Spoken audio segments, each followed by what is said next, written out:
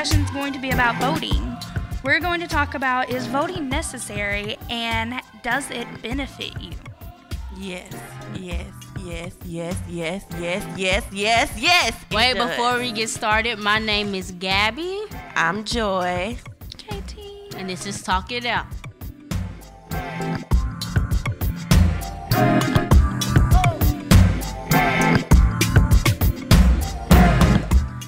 Okay, I just want to start because I already know kind of from the vibe that of what Gabby and KT's view are on voting.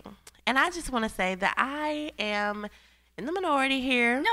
No, you're not, because I'm going to agree half of what you say. We've already kind of, and just a little background, we've already kind of like discussed our little topic today, and she's getting a vibe from me, but I don't think, she's going to be surprised, I think. Okay, hopefully I'm So how do surprised. you feel about voting? Then we can go from there. I think it's necessary.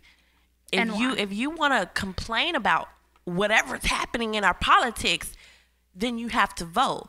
Simply because if you don't vote, don't complain, because you're not putting your voice in, you're not putting your little bit of action in that says, hey, I voted for Obama, or I voted for George Bush or McCain or whoever you vote for, and say, hey, I voted for this person and this is what happened, or this didn't happen. You can't be mad about anything in life if you don't vote. My point. Casey? So I agree to an extent.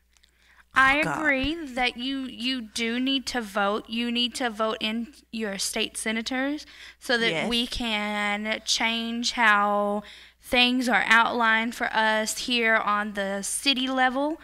We need to vote in our city officials so that they can change how it is here as well. We do need to do the voting, but do I think that previous voting benefited us in any way? No, because we focus more on president voting than we do on city officials and state senators, because those are truly the people who change it. Yes. Those Those are truly the people who sit up in here and make the decisions. It's not the president. I know everyone wants to say, thanks, Obama, but Obama is ultimately not the one making these decisions. Hold on. I understand what you're saying. While I might not agree with everything, let's just address the president as what he is. Yes, he's great. Amazing. No. He's not Obama. He's President Obama. Because that's what he is. When we say President Bush or George W. Bush, we call him that now. But while he was president, nobody was calling him just regular Bush. Oh, really? I mean, I don't know, because it didn't apply to me at the time, so I never even thought about politics. I was never like, oh, well, there's Bush, or oh, there's President Bush. It was, Obama has been or President Obama for you has only been has been a president for me for 8 years now, and that's most of my adult life. So when my decision matters is when he has been a president. Yeah, I get that. I'm just talking about, as far as, I know this is off topic, but I'm talking about as far as news wise. Mm-hmm. When he was first coming out, they call him Obama. Yeah.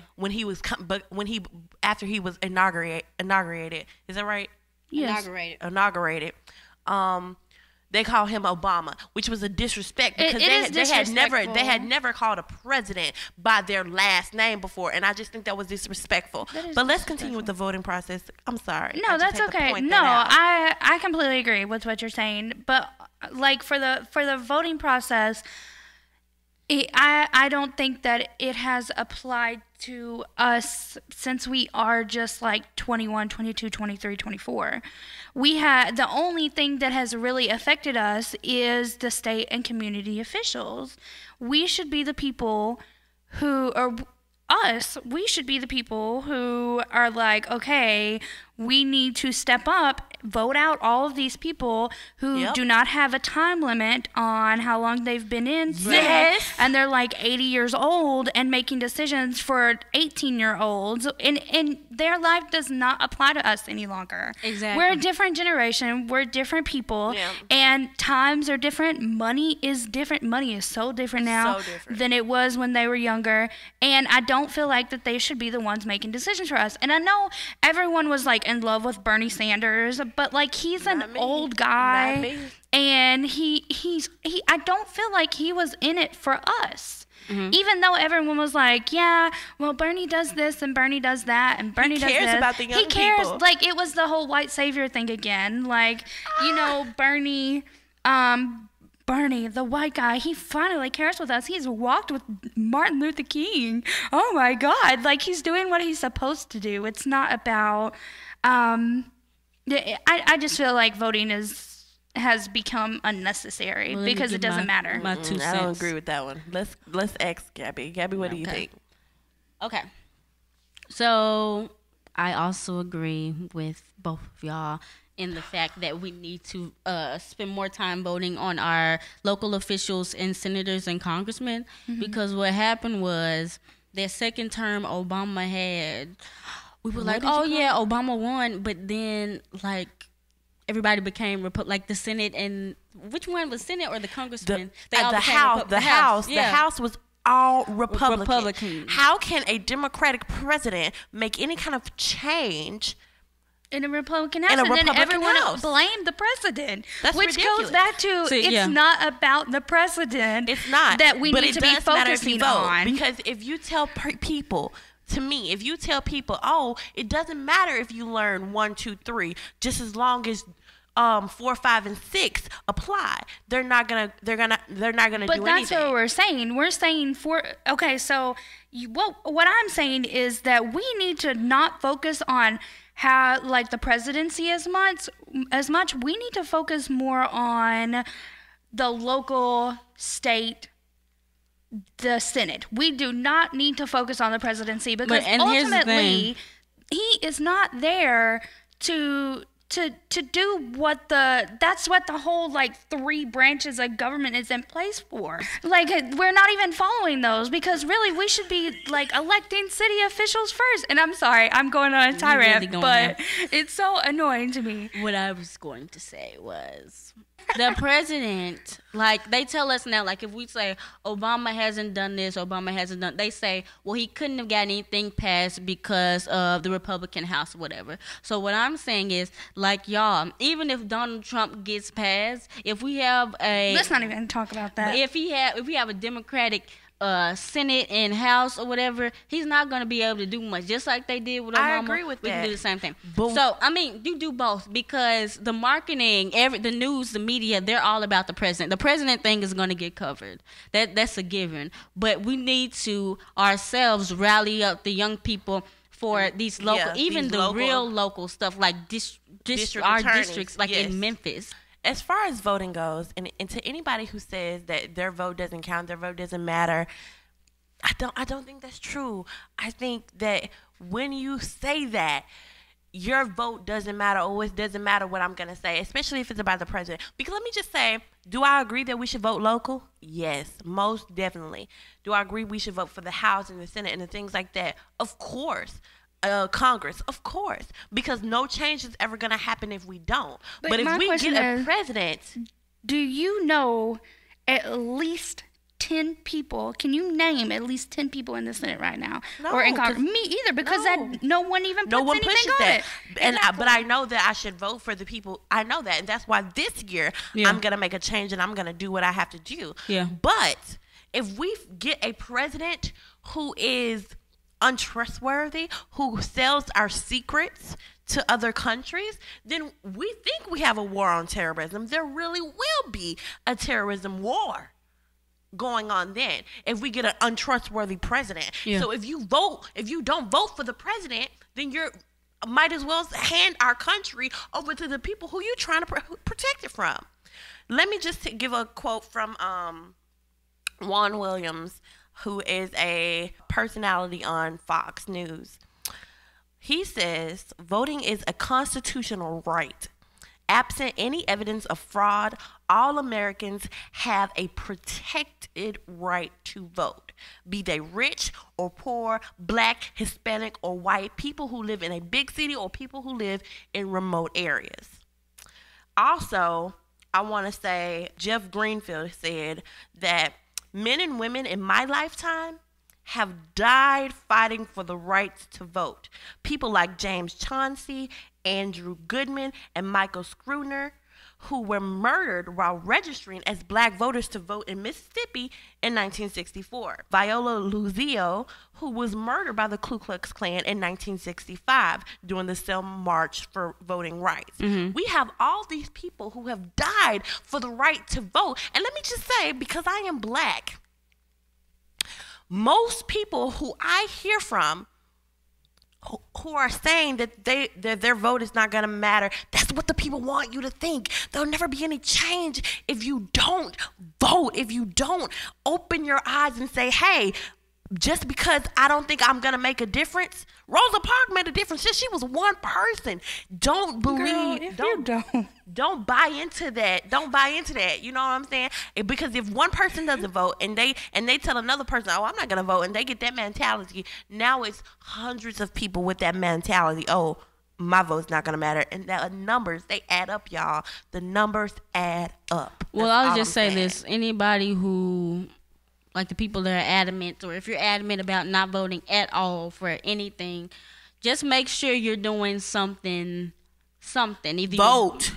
Even if you're not gonna vote, make sure you organizing people, doing some type of activism or boycotting or something, because you not doing anything. Don't do nothing.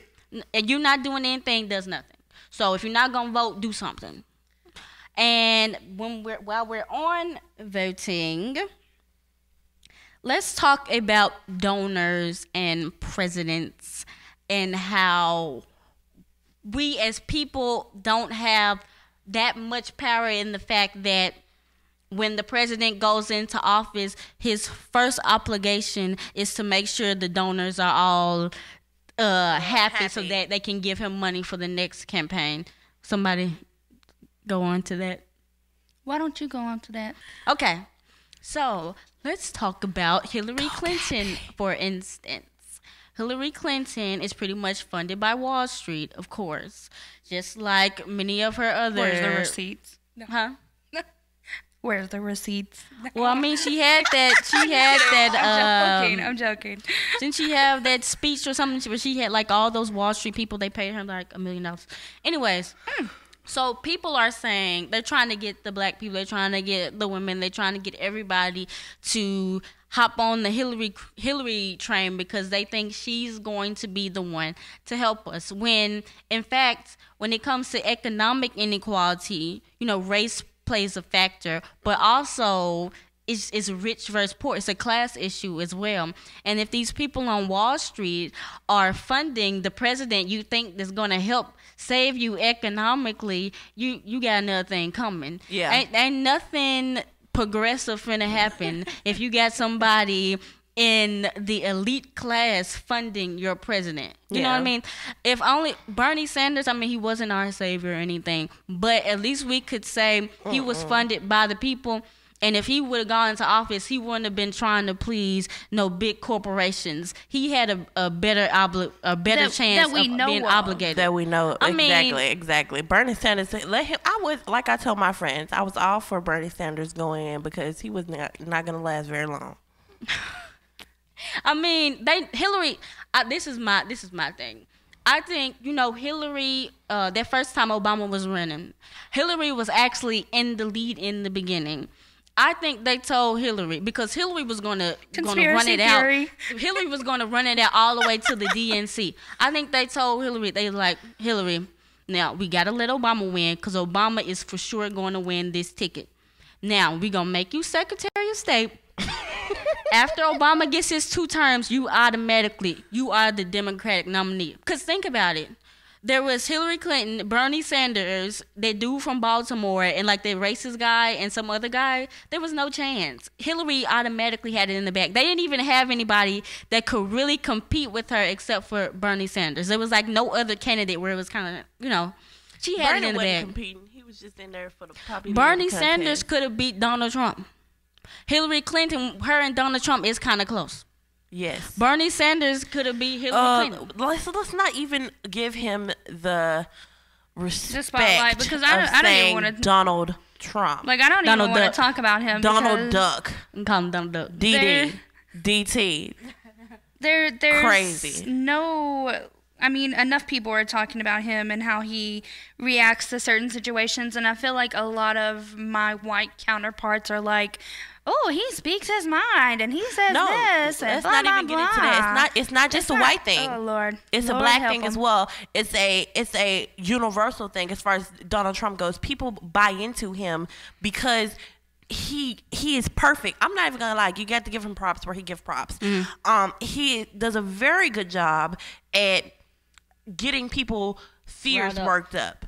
As far as terrorism and I'm going to give you jobs. He never says how he's going to do anything or explains his plans and maybe he will in the debate, but he doesn't.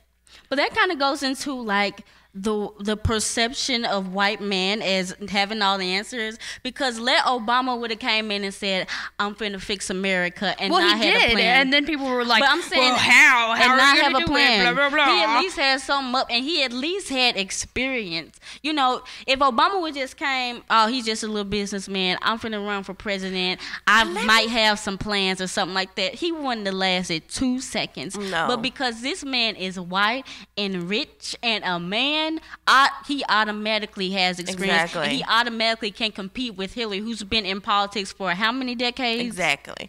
And furthermore, if we're going to look into this and talking about, I'm not even just talking about Donald Trump, America who buys into this act of whatever they're selling, you have to think about who you're voting for. I mean, I know people have said, oh, Hillary's not that great of a choice either, and neither is Donald Trump, so I'm just not going to vote. Don't do that.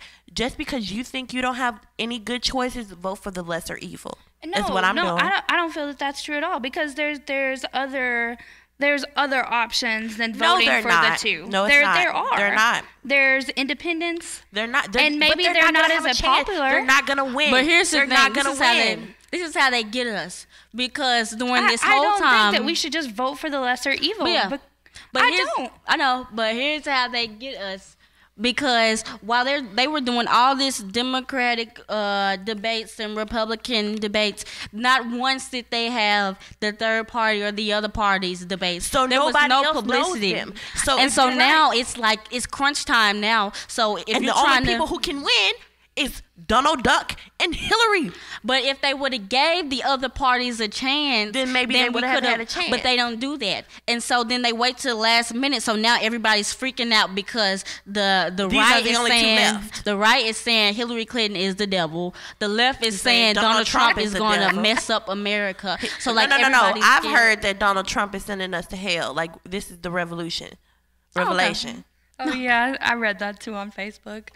But yeah, so it's like they don't really have a chance. It's not really fair, because I'm sure if, especially people our age, if we were more exposed to these other parties, they might have a chance. Yes, like I would have voted for somebody But that else comes back to the media. Like, I feel like that maybe corporations, the same corporations that fund these political things are the same corporations that fund the media stations that do all of this. Of course, most definitely. We think it's not a monopoly. Yeah, I mean, of course. Like, and it's these same people who are like, we're not going to give publicity to these type of people, these independent people. We're going to give it to the ones that we're funding. So then ultimately it's just like this cat and mouse, and it just continues to go every year they say lesser. But we're here now, and for those who say there's another option, I'm sorry, Katie. Not right now. There's not another option. Now there's not. So But if you are going to vote, which you should, because it is your responsibility. If you want to talk big stuff, do something little like vote. If you're going to do that, I just think that it's either Donald or No, Hillary. no, because I think you can vote for a third party as a type of a protest. So you're saying you're going to protest and mess us up. You're going to mess us up. We're going to end up McDonald's. This is called Talk It Out. Let's talk it, ladies. Not scream. Here's my question. Hold on. No. Let me. I know you got your thing, but let me ask this to her too, to you both. I'm sorry. If you so you think, and this is gonna spark Gabby too, but if you think that we should vote. Okay, you have went on this huge thing about how we should vote, but we're not allowed to vote for who we want. We have to vote for the lesser of the two evils. How does that even make any sense? That doesn't make any sense to me. It doesn't make sense. It may not be fair, but the choice of the matter is, do you want a dictator or somebody who will kind of make up to who cares about the public face? They both seem like dictators to me. Oh, no. I don't know. Anyway, go ahead, Gabby. You do your I'm little... sorry, Gabby. Was just my question. That was rude of me. I was saying that you use your third party vote as a protest. Most people that are on the Democratic Party, like people our age, don't trust Hillary Clinton. We think the Democratic Party really isn't that progressive enough. They're kind of just neoliberals. They kind of just do stuff, for lip service or whatever. Yeah. If you want to see a change in the Democratic Party, stop voting for them. Vote for a third party if you don't want to vote for Donald Trump. So then they're going to have to come back to the drawing table and say, what did we do wrong? Yeah. How can we get these votes back? Just like when people are trying to get you to boycott businesses. Mm-hmm. If people aren't for you and they're saying racist stuff against you, why would you give them your money? So if these parties are not supporting you, they don't care about your voice, they're only using you for a vote, if you want to get to them, don't vote. I agree, but let me say something. Do I agree with you? Yes. Do I think we should do it? Yes. And should we be collective and unified when we do it? Yes. But if we're gonna do something like that, it has to be early on. It has to be, because if we decide right now to do a protest, we're gonna mess around and protest ourselves into Donald Trump.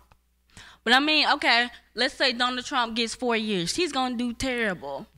Now it's time for the Democratic Party to find a candidate that speaks to us, get you a candidate 8 years in. But they're not going to do that. Because people are too scared to vote or to sit out the vote because they always want the lesser of the two evils. Like even with Mitt Romney. I mean, Mitt Romney was not the best candidate, but he wasn't a Donald Trump. We could have done third party with that. I mean, Mitt Romney I would have voted for anybody in the Republican Party. I'm a Democrat, I'm proud to say it, but I would have voted for anybody in the Republican Party except Ben Carson and Donald Trump. Yeah.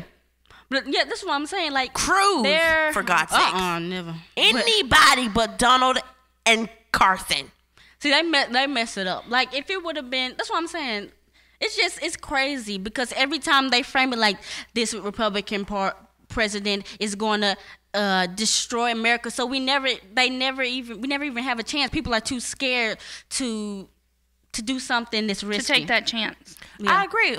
Should we take it? Yes, but early on. You can't take chances when. I mean, we can't take the chance until the president election. When can we take a chance? What I'm saying is, when they announce that, hey, these people are running for president, this is what's going to happen.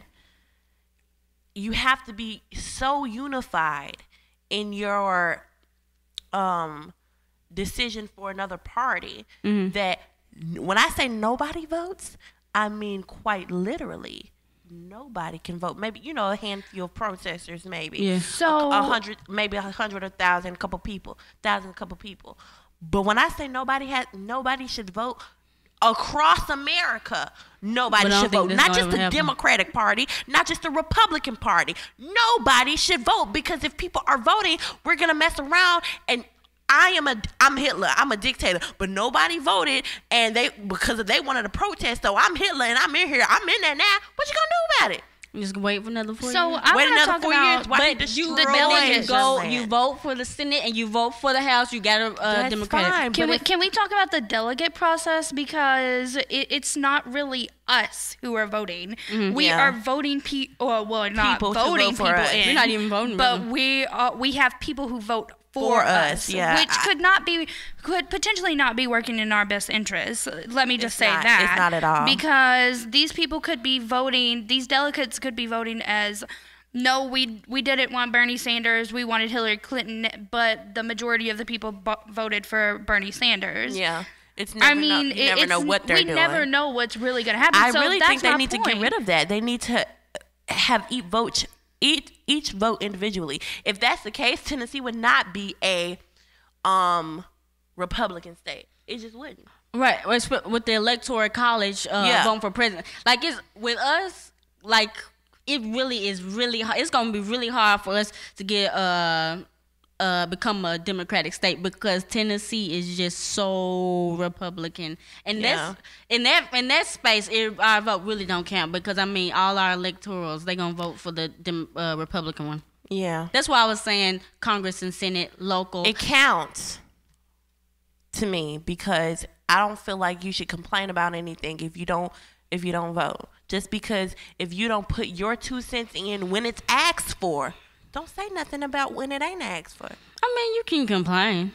When you can say, I didn't vote for this candidate. If they mess up, well, I didn't vote for them. Or if you did, you know. That's all you can say was, I didn't vote for him. I didn't vote for him. I didn't vote for him. Don't say nothing else. Don't say he did this or he ain't doing this or I can't get this because of that. Because it doesn't matter what you think because when you had a chance to say what you wanted to do. But that's what I'm saying. Like, does that really matter if we're saying that? Because we have those delegates there for us who are already saying that. It's just about principle. Who are telling us, okay, so we have, and just to break it down, because I don't know if a lot of people who are listening may know that we do have delegates. It's basically like we vote as people, as individual people, and then we have delegates who vote to the parties and add up the delegates one, not the ones for us. Yes. They add up the ones for the delegates. So and we're supposed to really trust that they said what we wanted. We're supposed to trust that, but does it really matter